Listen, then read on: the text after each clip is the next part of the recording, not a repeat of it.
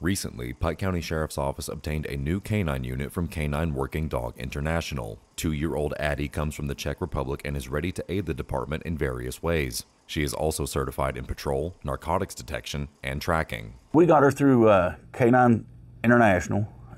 She actually came from the Czech Republic, and as you can tell, she's a beautiful dog, very, very intelligent.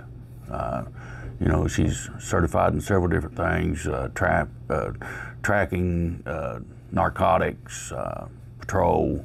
She's our new one, and like I said, she's a beautiful dog and very, very smart and very friendly.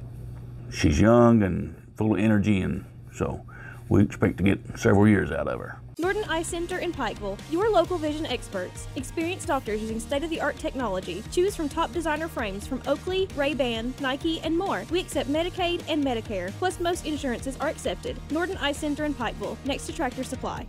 Addie will be active in Pike County schools, helping deter young students from drugs. Overall, she makes a friendly and useful addition to the Sheriff's Office. We'll be doing 80% of our time in our school system. We got 5 high schools, ton of feeder schools. We'll be going to classrooms. It's like off Shelby Valley Tuesday. We're not there to cause any problems. We're there as a deterrent, to make it a better place for the kids, the students, staff, and that's our main goal. That's the reason we chose the breed we did, as far as the giant schnauzer, instead of a shepherd or a traditional Belgian Malinois or that nature, is because they're a little bit more level-headed. They're clear thinking. K-9 Working Dog International, we spoke with them before we even picked a dog, what we was looking for, that there's going to be around kids, there's going to be in schools, and we needed something a little clearer thinking. And